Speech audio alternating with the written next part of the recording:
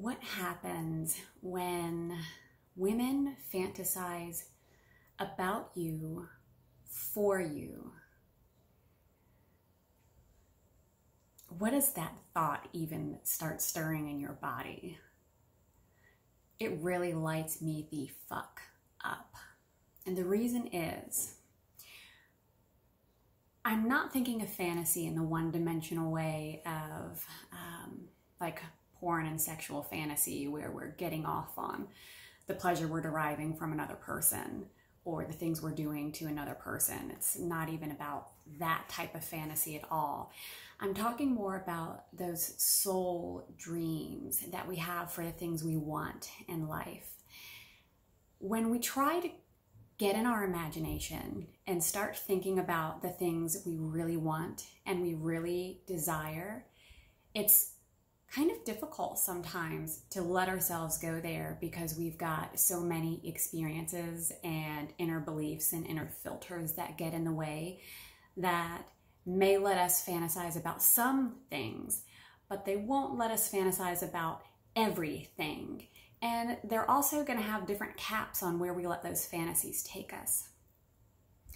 This is something I've been contemplating for a while, and it's why I'm so passionate about facilitating women's groups and women's circles, because for a long, long time, women have been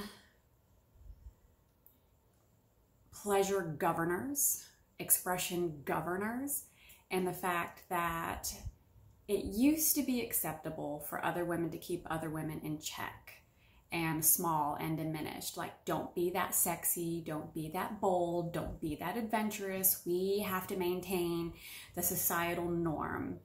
And women have been some of the biggest societal norm slammers, I suppose, box containers, at least in my experiences and what I've witnessed in other women all across the US. Being a military brat, I got to go all over the place, and it was always women that I saw putting each other down much more than anybody else. And I wondered why this was. And in many ways, we've gotten beyond this, but in some, we obviously haven't. And I'm sure you can think of ways that you've experienced this yourself.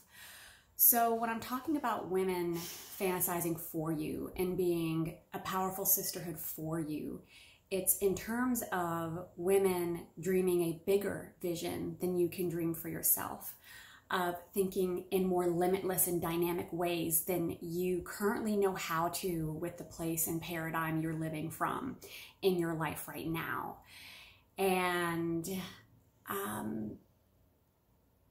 having women who will do that for you is one of the biggest accelerators you could possibly have. These are the women who are going to dream big and start nudging you lovingly towards it. Sometimes straight up Sparta kicking your ass into it, because we need that sometimes. And this was brought to me beautifully this morning when I was talking to one of my best soul sisters over text. And we have this daily check-in we would do with each other, and we both hold each other accountable to choosing our language carefully.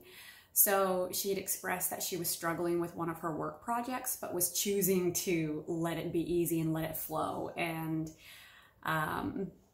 really holding to that. And I was like, you know what? That's not even enough. It's not even okay to just let it be easy and let it flow. Try this on for size. And so I spun up this quick little fantasy paragraph of like, no, you're going to become possessed with deeply inspirational, powerful, detailed, channeled magic to go into your piece of work right now. It's going to happen so fast it almost makes you dizzy, and it's just going to flow out of you like that. And it's going to feel so sexy. And when your client gets this piece of work, he's going to be so overcome with the potency of it and the fact that you captured exactly what he wanted in ways that neither of you even knew he wanted. It's going to be huge. He's going to be so grateful. He's going to double your commission. And then he's going to tell 5 other people who are throwing their money at you to get on your wait list for this as well. Try that on for size. And she was like, damn, that's sexy. And I pondered, holy fuck, what would one of my soul sisters create as a dreamy fantasy for me that doesn't hold the limits that I set for myself? And sure enough, she threw one right back in my face based on what I'm currently working with now.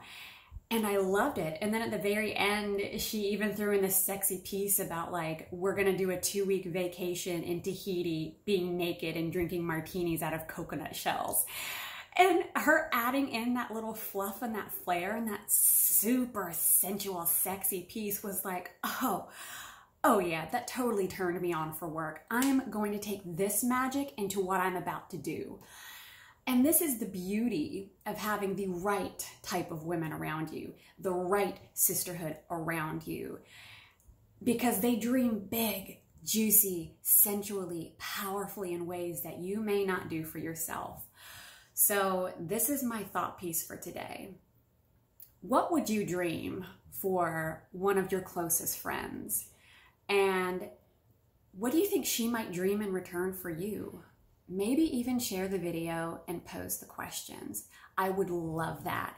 And I would love even more if you reached out and you messaged me or emailed me or found me on Facebook or even came into my Patreon community where we do more of this on the regular. I want to know, what did this inspire for you? And are you fucking applying it? Otherwise, why did you just waste 6 minutes of your time? I'm holding you in love. Thank you for joining me for this thought piece, this sexy talk moment. Mwah. I'll see you later.